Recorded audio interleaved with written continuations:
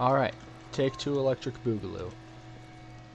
I figured, so here's to show you what I learned for doing the Titanfall 2 speedrun. A lot of it was mostly a lot of hitting the books, not a lot of actual practice trying to speedrun. But I will show you a lot of what I have been practicing, and that is a lot of the more advanced movement techniques. So we're gonna start off with what's called a slide boost, where you chain several slides together, and you try to stay off the ground as much as you possibly can, so that way you can not only go faster because you accelerate faster in the air, but also you can reduce the speed cap that you sort of have on the ground. And then next I learned about a lot of different wall mechanics, where the game usually has wall runs where you will automatically just cling to a wall and you'll be able to jump off of it. And let me get onto a bigger wall to demonstrate it, but you can only wall run onto a wall for a certain amount of time before it kicks you off, like that. And a lot of the wall techniques, they're pretty cool. There's about 3 core ones. There's what's called a wall kick, where you want to jump off of the game, where you want to jump off of the wall after starting a wall run within the first 5 frames of entering it. So that's about a 1/6 of a second window for doing it, which sounds tight, but it's not super tight in execution. Here is one now.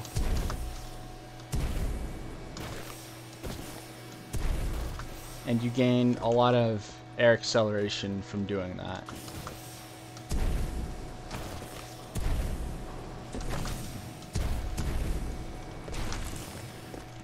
So those are wall kicks. And then there is edge boosting and end boosting, respectively, where if you reach the end of a wall after you fall off of the end of the wall, there's a short grace period that lets you jump. And so that's what that was. And then end boosting is pretty much the same thing,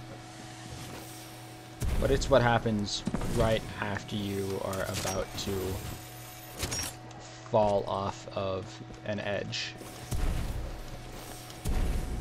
So that's edge boosting. And back to slide hopping. There's this mechanic. It's kind of hard for me to establish it or show it off here without like an input mapper. But there's this thing called aerial strafing, where it's kind of like directional input in like a Smash Brothers game, and it allows you to change your trajectory and move in a curve throughout the air, and it's super useful. And it's combined with the slide hop that I showed earlier, to create strafe hops, where it is a slide hop but you are strafing, and you need to move your cursor along very slowly, very gradually, so that way you don't lose it. Screw that car. So you're trying to keep a lot of your momentum from your initial slide. So that is what it looks like. And then speed runs alternate them. You don't want to do that. You don't want to do the double jump. I don't have it down completely, but basically as soon as you touch the floor, you're in the air again. And you alternate going right and left, and it's how you can go in basically as straight as a line as you can while staying flat on the ground. And it's really useful when there isn't a lot of geometry or walls. And it's also good for traversing when there's a lot of weird floor geometry like this here, like this pipe. So that's more or less it. And those are a lot of the fundamentals. And then there's a lot of other tech that involves like lurching while strafing and whatnot. A lot of that's really advanced, not necessarily too necessary for beginners. So I personally think I'm just gonna skip learning that. I'll learn it once I have a few actual speedruns under my belt. But yeah, that is more or less what I have learned about this game. Keep in mind that is in addition to regular slides, which give you a boost, and they have a short cooldown. Like you'll see after doing it, it kind of peters out. Regular wall runs, which you can alternate, and then of course double jumps.